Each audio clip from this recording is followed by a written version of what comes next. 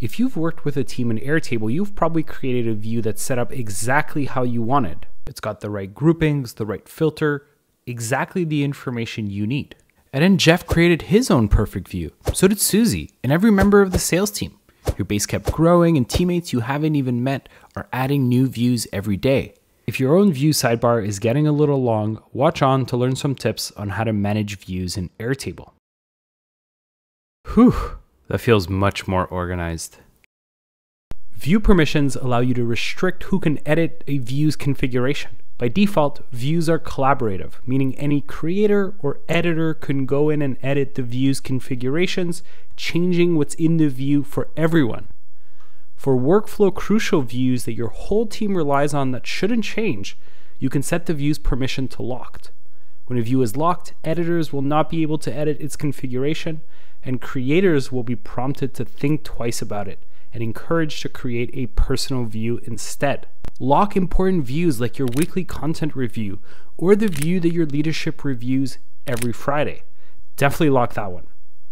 Now for views that aren't for the whole team but you've created for yourself, you can set them as personal views.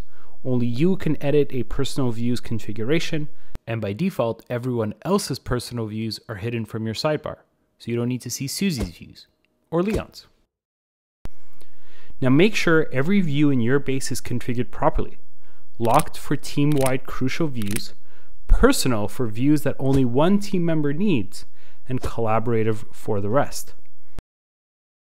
So everyone can easily find what they need, you can further organize your views into sections. Just like folders on your computer, you can group views that are relevant to different team members into sections. Create a sales section for the salespeople, a marketing section for all views related to campaign prioritization. Really up to you. Keep tidy by creating as many sections as your workflow requires. A quick tip before we go, adding sections does add a click to get to your favorite view. To save yourself the click, you can set any view as a favorite, which will bring it to the top of your view sidebar. Saved you a click, you're welcome. With views with the right permission, neatly organized into relevant section, and favorite views at the top, everyone can find the information they need.